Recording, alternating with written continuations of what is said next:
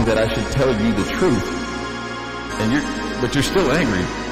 So sometimes I feel like I still should have lied.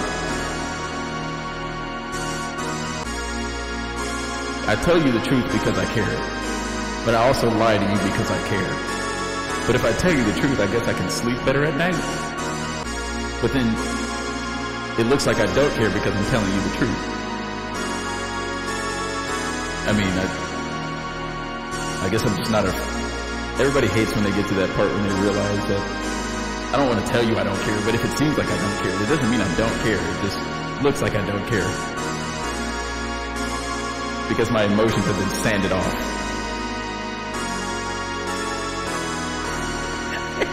I live in LA, sweetie. What do you expect?